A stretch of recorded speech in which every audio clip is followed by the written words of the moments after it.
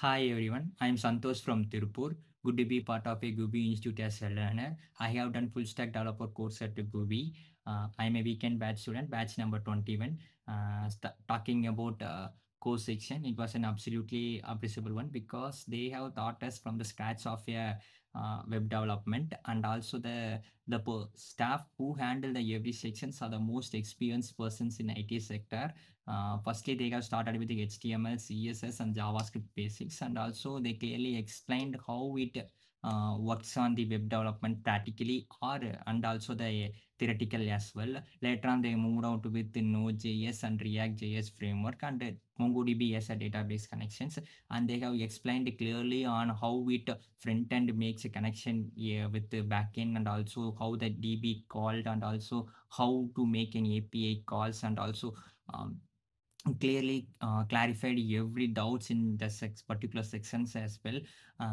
And also they thought how it works, and also how the growth to be in IT sectors as well. After every sessions, they will provide a task, and each task is most important. And also, if you have any doubt or clarification on a task assigned to you, the Google team will assist you on the same. uh, After completing all the tasks assigned to you, they will move on to the placement process. Uh, Placement wise, GUVI team has helped me a lot, and they have provided a lot of product based IT companies. I have tried 10 to 15 companies, but I didn't get through well. And the placement from the GUVI team has said that if you fail, that's fine. It's all in the process. Keep trying and then learn your mistake and do your best. That positive notes makes me to get to the currently working organizations. Now I'm currently working as an web developer at Integra Global Solutions.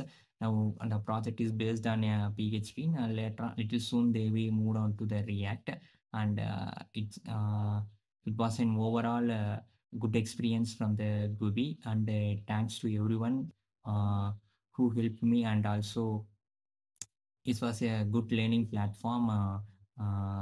And once again, best wishes to the GUVI.